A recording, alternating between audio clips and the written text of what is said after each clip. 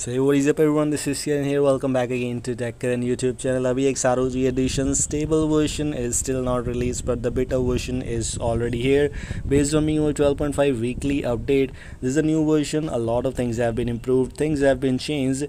This is the build which we are talking about, MIUI 12.6 AbhiX ROG edition 21.8.18. the latest weekly update is what we have installed on our device. And yes, this is the Redmi Noted build. You can try out this build for other devices also. It's available for many other devices. Link for the official website is in the description. For Redmi Noted, it's based on Android version 11, and maybe for other devices it's also based on Android version 11, which we are using right now. And the thing seems to be quite interesting. You get some extra things, new and stable things you get in this build. Let's just talk about the things. First of all, the UI seems to be improved here. The default icon pack have been changed, as you can see, and in my opinion default icon pack looks quite good. You also get the power amp music, and including that you also get the Google Chrome pre-installed instead of the default Mi browser. In the terms of theming section, 2 new themes have been introduced, and the best part is these themes you don't get anywhere. These are the special ROG themes, and new themes have been introduced called ROG UI Lime and ROG UI Gradient theme.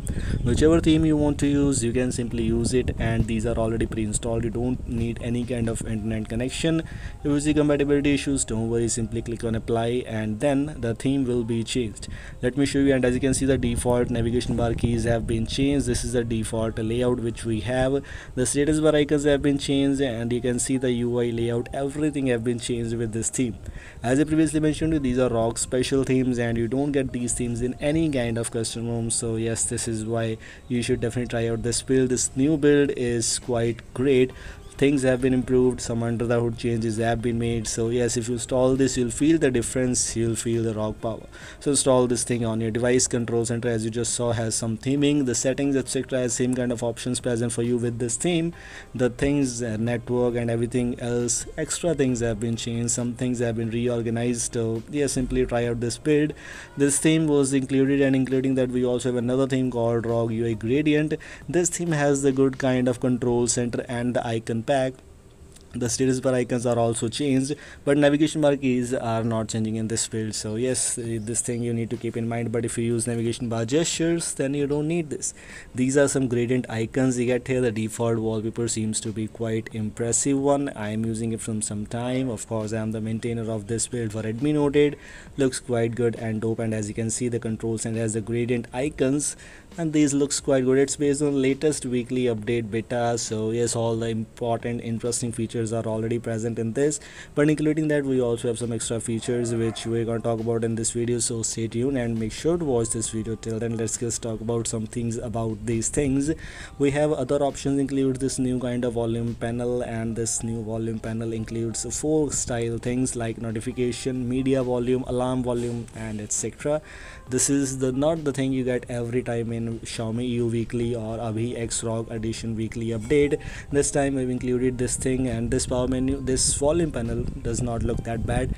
You can use it, I think so. You will love this. And including that, the power menu has also been changed.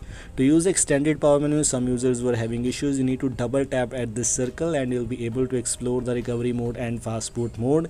This is the thing you need to keep in mind. Even if you don't enable the extended power menu from the developer options, you'll still see this power menu, so don't worry about that. In the terms of extra addition things, of course, wallpaper and personalization, you don't get the super wallpapers pre-installed. Those have been removed because of the useless things. I don't think so any of the users, especially Redmi Noted user, they were not using the super wallpapers. So yes, that's why the things have been removed.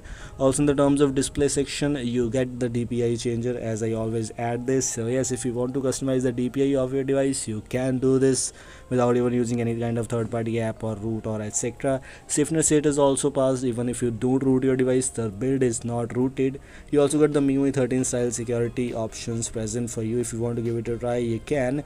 Things have been quite interesting, and some other under the hood changes, as I previously mentioned, are already made. If you install this build, you will be able to explore these modes. So these are the things I just want to let you know. Link is in the description. Install like other custom ROMs. So thanks for watching. Don't forget to like and share this video. Goodbye, have a nice day.